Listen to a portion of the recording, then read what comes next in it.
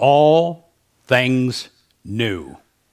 That's one of the great biblical promises as a person takes on the full presence of God in and through her or him.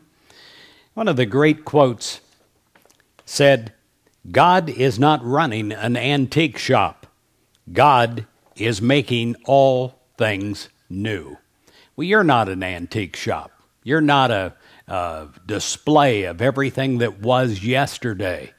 You are equipped with brand new ideas, brand new thoughts, brand new life and energy to achieve what you want to achieve.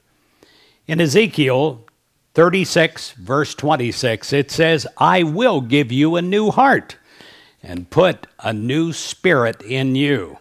I often talk about this. It is like putting an engine transplant into an old car, putting a brand new engine into that car, and having it act again like a new car, but a better car than it ever was in the beginning.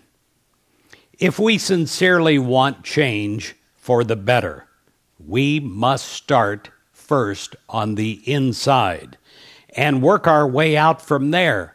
Change from God happens from center to circumference. Lasting change doesn't occur out here. So often we try to make changes in that way. We try to do this and that and this and that out there when we don't change in here. True change, lasting change, lifetime change happens inside, out. And that's where we want to start our focus.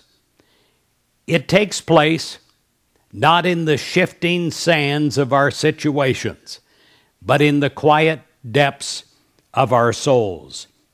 Life is constantly changing. Our circumstances change. Our opportunities change. Our responsibilities change. Our relationships change. Sometimes, when we reach the crossroads of life, we may feel the need for a jump start or the need to start over from scratch. My friend, if you are in the search of a new beginning or even a whole new you, don't be fooled into thinking that new circumstances will miraculously transform you into the new person that you want to become. Transformation comes only from God, and it begins in the humble and the teachable heart. So if you feel and you desire the need for a fresh start, I invite you to talk to God today. God specializes in new beginnings that are made special and custom just for you.